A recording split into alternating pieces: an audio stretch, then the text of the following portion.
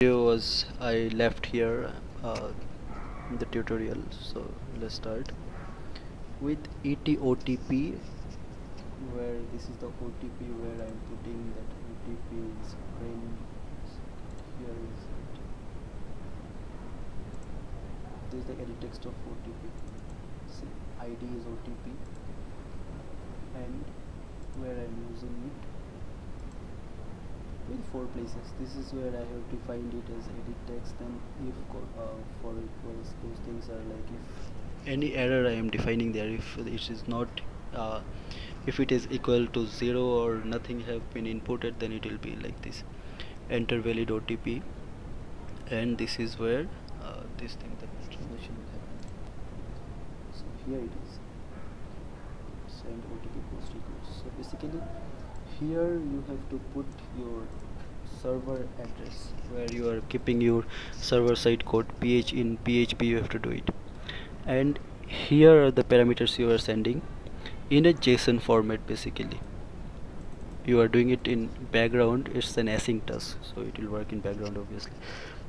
Merchant GUID, MID, merchant key, order ID, phone numbers, these all you have to send, you have to keep in mind. And one checksum you have to generate in your server side.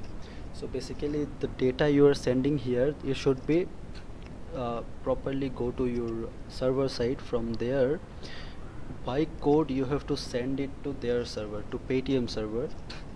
They will give you those documents. Let me check.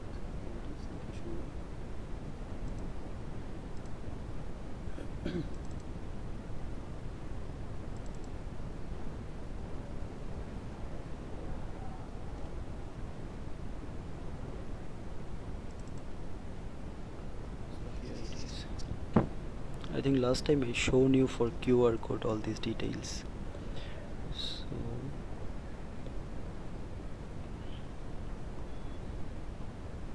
this is the way it will work.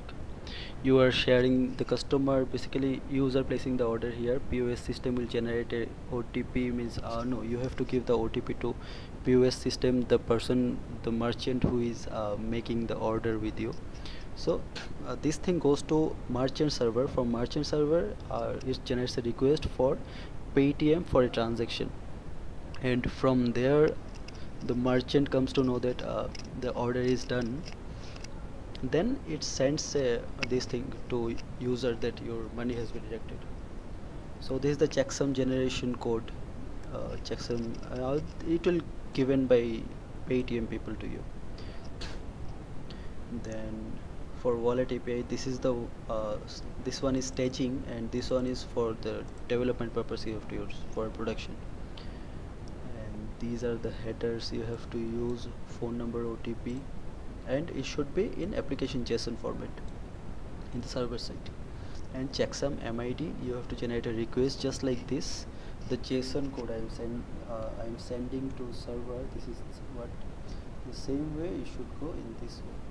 And from there it will be going like this. So here comes all these things, these details, then platform name, ATM, IP address, order type should be okay. So this thing is mandatory. Operation type should be withdraw money always.